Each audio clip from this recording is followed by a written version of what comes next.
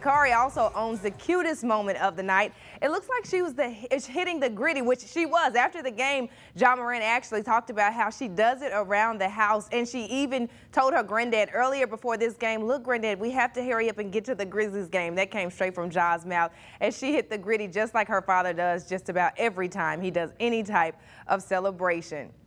Now, Kari wasn't the only one hitting the griddy at the game. ABC24's Jordan Foster wandered the stadium to see who else could hit the griddy. Now, I can't, so I won't, but I'll let him show you what fans did. Let me see your griddy. Look.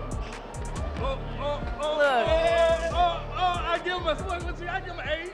You gotta do it here.